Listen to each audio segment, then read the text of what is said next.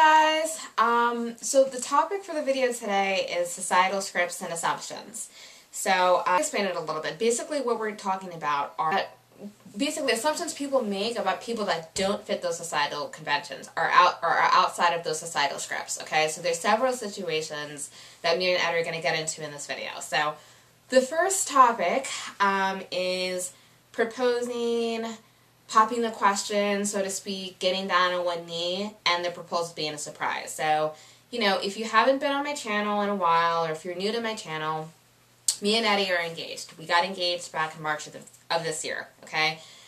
Eddie did not do any of what I just said, okay? Because neither one of us wanted to do that. He didn't propose, he didn't get down on one knee, and it wasn't a surprise. So just to explain that a little bit, because we both have gotten some pretty severe reactions when we explain that to people. Just a little bit. Yeah, there's a video on the channel of us getting engaged. That's what we refer to it as, because that's what happened. And basically we met each other in college when we were both at Rutgers University. So he took me on a scavenger hunt through different spots in campus that were meaningful to us. And then at the last spot was where I first met him for the first time, and then he just put the ring on my finger, okay? So here's my thing about it. Number one, we've known that we were the loves of each other's lives since before we started dating, okay? We've been together since April 17th, 2007, so a little bit over 6.5 years. Just to explain a little bit, we were best friends for over a year before we started dating.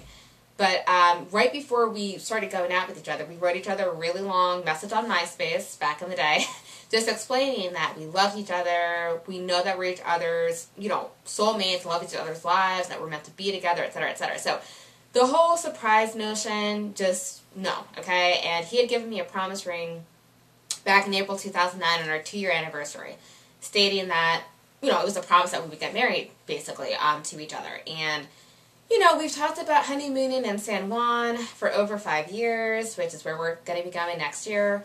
You know, we have a combined savings account where we're basically saving up to move out and get married. We've had that for over 2 years, so you know what I'm saying? And then just to address real quick the whole getting down on one knee thing, okay? I consider Eddie to be my equal, okay? I'm speaking for myself, personally. I don't need him symbolically, like, underneath me, okay? Like, to me, there's nothing romantic about that. There's nothing whatever about it. I find it, honestly, to be honest with you, a little bit bizarre. Like, I don't want him basically genuflecting before me and, like, looking up at me. Like, I just really find that unnecessary. So yeah, I just wanted to get into that, like I said, because everybody assumes these things about us, and when we correct them, like I said, you know, we've gotten some pretty out there reactions. I know. Taking a lot of flack for it, like it didn't make any sense. It should have just been like, you know, that's what everybody does. Mm-hmm. It's kind of like what the main thing I've heard.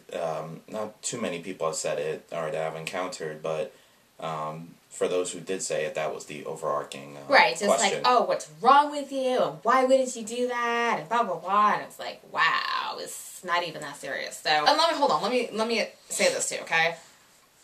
Basically, I had some ignorant, thirsty person, okay, who I barely even know, send me a text message. So what happened was, we updated our status on Facebook when we got engaged. We changed it, you know, to in a relationship to engaged.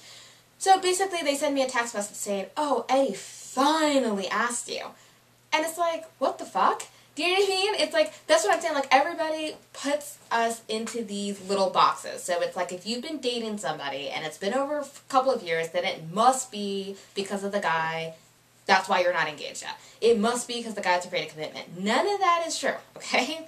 Me and Eddie wanted 3 to 6 months worth of rent in our combined savings account before we got engaged. That's how we wanted to go about it. Both of us live at home. We've never lived on our own before. It's just so funny to me that people make these assumptions. Do you know what I mean? Like, I understand that there's the way it usually goes in society.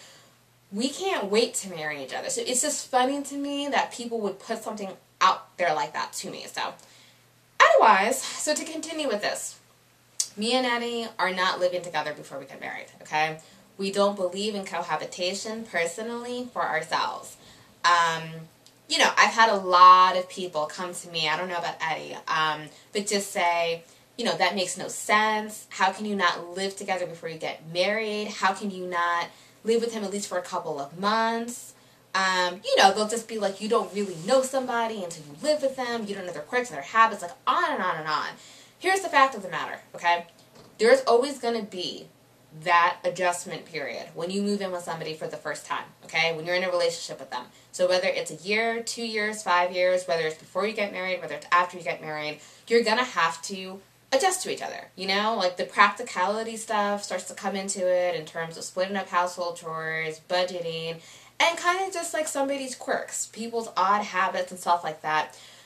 My thing is, it's like, you can't avoid that adjustment period. So I guess I'm saying, like, what's the fucking difference? Like, if me and Eddie were to move in 6 months before we got married, we still have that adjustment period to go through. It's not like if we move in before we get married, we're avoiding that. And then if we move in after we get married, we have to go through it. You have to go through it anyway. So I don't get it personally, and I'm suspicious when people have such strong reactions to me telling them what me and Eddie plan to do, because it's almost like, what's really behind it? It's almost like there's a thing behind it that, well, if you move in and it doesn't work, at least if you're not married yet, you guys can then call it off. Do you know what I mean? And we don't feel like that at all, okay? There's another video on the channel called Twin Flames where we really go into our connection. So I'll put links to the videos at the bottom, but go ahead, Ben. And the one thing I kind of want to add to that as well, on a different kind of tone about it, is, with cohabitation, doing it early before you get married, you also kind of place yourself in a slight financial burden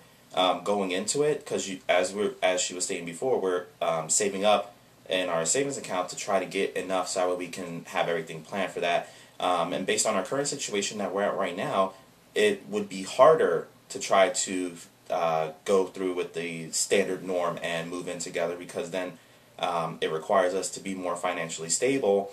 And I know some couples who go through that process aren't always there all the time. Mm-hmm. So it makes things a lot harder, and no need to add any added stress beforehand, because then things get worse. Absolutely. So that brings us into our next topic. Me and Ed are celibate, okay? So if, people don't know what that means, I mean, not to get TMI on anybody, nothing like that, but it means that we're waiting until we get married to have sex, okay? Like, that's what it means. Now, I told you that we've been together for a little bit over 6.5 years, okay, since April 17th, 2007. So, as you can imagine, people usually assume that we're boning. I mean, I'm sorry. Like, that's just what it is, okay? And we're not, okay? Like I said, want to wait to do that until we get married. And I can just tell you... Do you want me to... I know before I have had questions asked about, like, the engagement night or anything like that. It's just like, did you pretty much, like, put the exclamation point on it? And it's kind of like the best way I can phrase it right now. I like that. I'm not going to go and... I'm not the type of person to use terms like what she's mentioned before. But a lot of people found that weird as well too, and it's just I was just kind of like, no, it's not really how we roll. It's just we were more embracing like what was going on at the time and everything else like that, and that it wasn't something that was necessary to celebrate, which I know society and 90% of couples do. Not all do, and that's fine. And that I will add to that our age though, guys. I'm 32. Okay, Eddie is 26. He's going to be 27 next month.